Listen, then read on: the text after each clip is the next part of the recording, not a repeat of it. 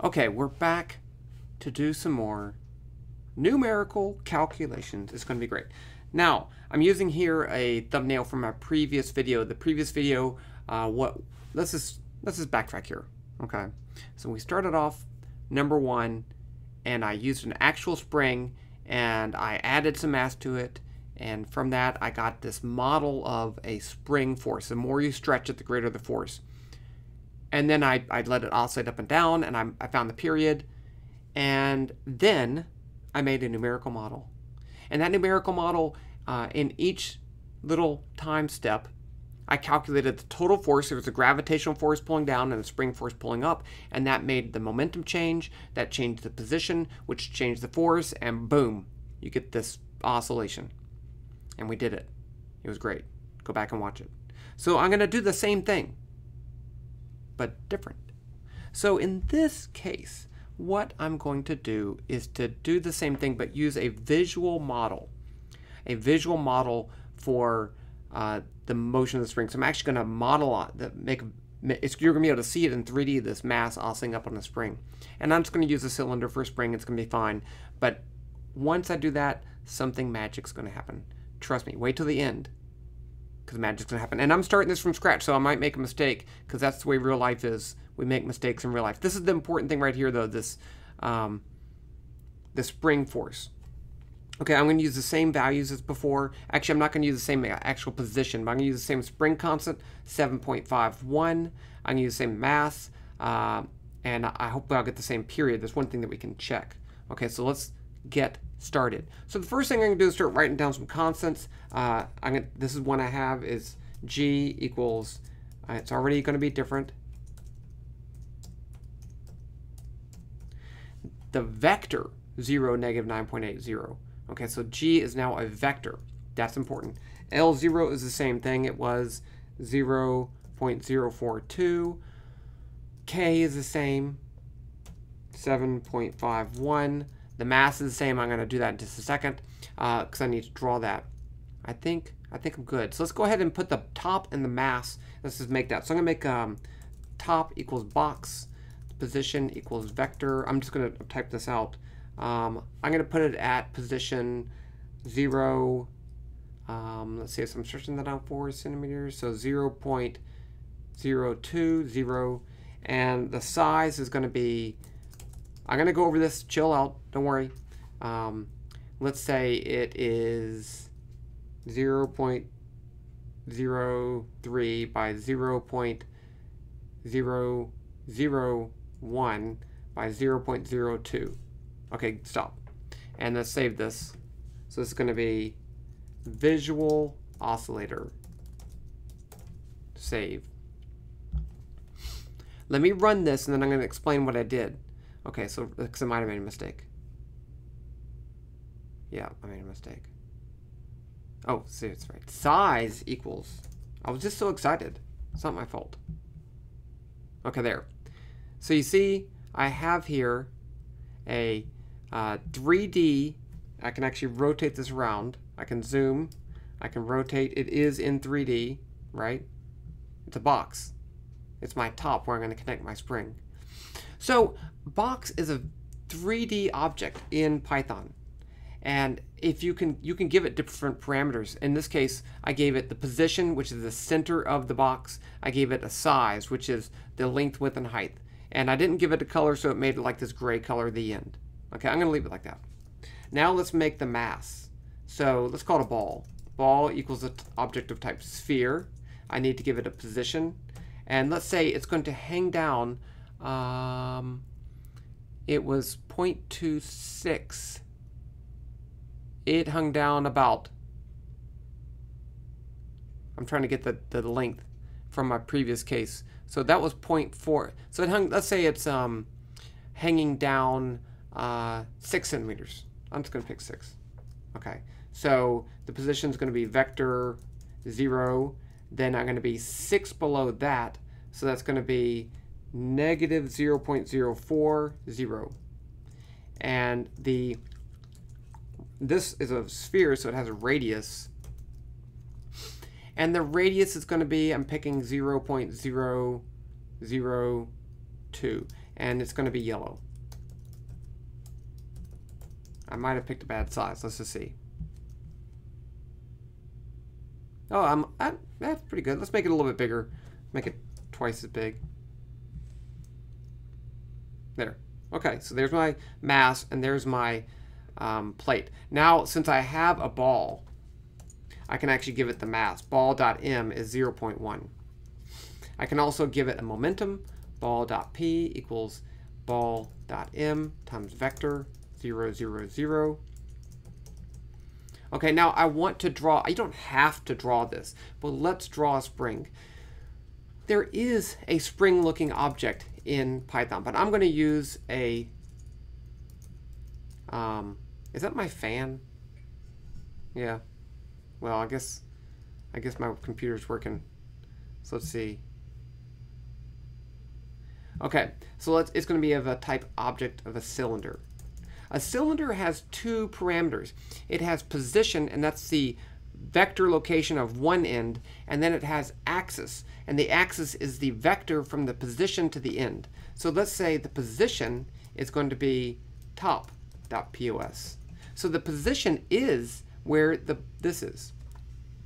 And then the axis is going to be ball.pos minus top.pos. And then I can give it a radius 2, and let's say it's smaller, 0.002. And let's leave it as gray. Check that out. Oh, I wanted it a little smaller. That's too thick. It's not bad, but there. What do you think about that? Does that look good? Yeah, I'm pretty happy. Okay, so I don't want to put the actual length in here. I've described the location and the axis of this spring cylinder based on the top and the mass, so that I can redraw it. It doesn't, anywhere I put it, it'll work. Okay. I got K, I need T equals 0, I need DT equals 0.01, and now I'm ready. So let's say while T is less than 10, let's run it for 10. Now I have to add a special statement, rate 100. So rate 100 tells the computer, since I'm visually animating this stuff, it tells it how many calculations to do every second. Don't do more than 100. Okay, so since I have a time rate of 0.01, I should do 100 calculations per second. So a rate of 100 would make this in real time. So let's put that there. Now the next thing I'm going to do is I need to calculate the spring force, calculate the total force. So I'm going to calculate this vector L. L is going to be ball.pos minus top.pos.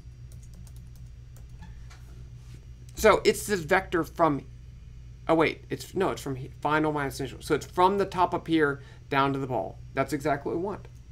Now I can calculate F spring. It's going to be equal to negative K times the magnitude of L minus L0 times the normal vector, the unit vector for L. So it's going to be norm L. I don't know if we've talked about vector operations before, but maybe I did. But the mag is a built-in function in Python that finds the magnitude of a vector, and norm finds the unit vector for a vector. So those are built in.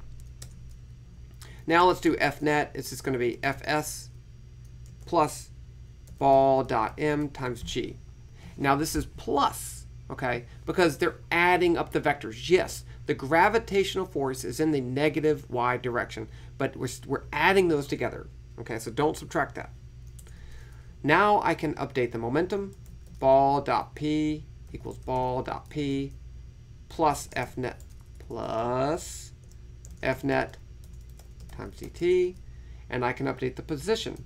Ball.pos equals ball.pos plus ball.p times dt divided by ball.m. Now, I should just run this and show you that it's not going to do quite right, because, oh, and I need to update time. But I also need to move this spring, right?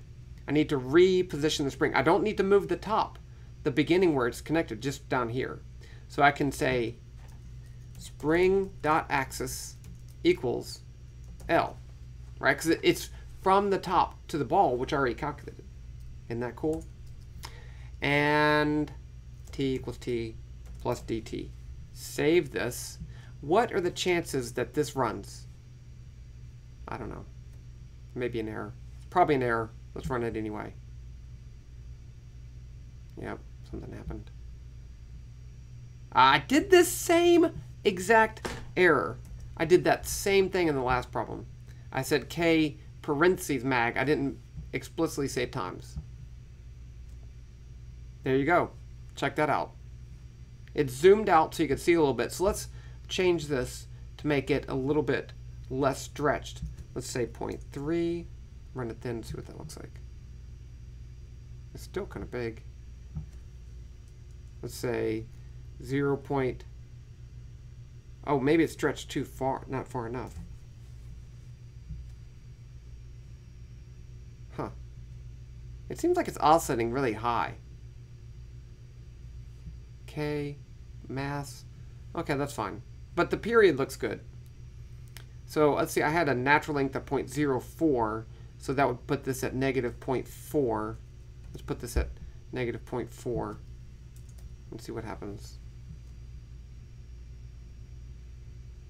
It's still oscillating a lot.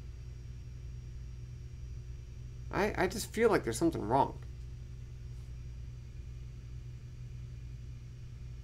Huh. Why is it oscillating so far? Oh, this should be 0.02. That's 2 below. No? Ah! That's 2. 4. The natural length is 4. Okay, let's just carry on. Okay. Let's just double check. Let's just check here. F1 equals G curve. I'm not even going to put labels on it. Let's make a plot. F1 dot plot. T ball dot POS dot Y. That'll help us a little bit.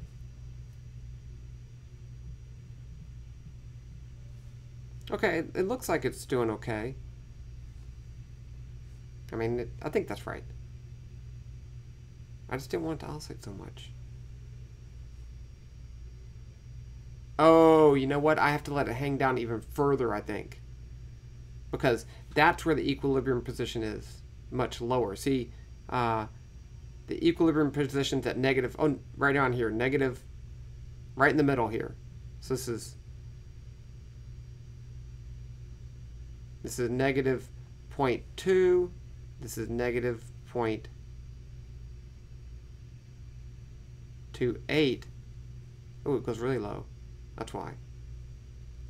0.2. So let's say this is, it's stretched down a little bit further. Just double check right here the spring. Okay, I'm getting the same period, so that's good. So let's just change this to 1. Let's try that.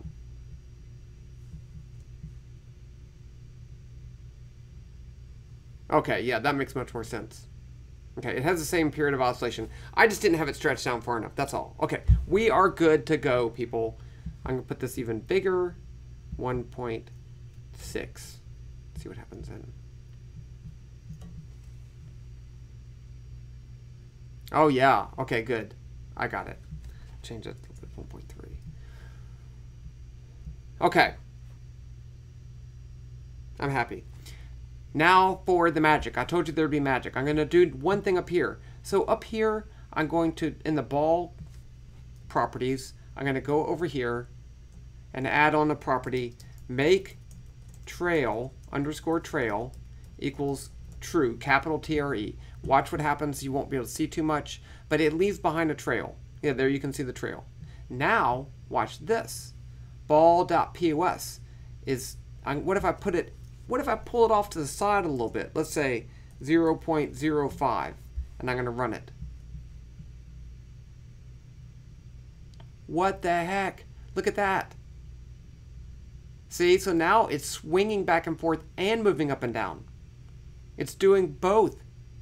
And I didn't even change anything to the code because I dealt with the spring as a vector function. And this is in 3D. Look, this is 3D, see? And wait, let's do this. Ball.p, let's give it some initial z velocity. So negative 0.1. Let's see what happens there. What the heck? Look at that. It's a three-dimensional path. It's all good. Let's make that a little bit faster. 0.3.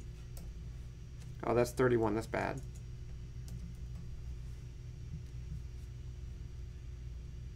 Check that out. If you're not impressed, I'm okay. You will be eventually. Okay. Look at that.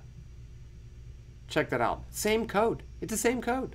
This is what's really great about adding in a three-dimensional element, a 3D visualization to the problem. We can see these cool things like that. We can explore models and see and put them in ways where we wouldn't normally do it. So there you go. This is just the beginning. We're going to do some more. So stay tuned.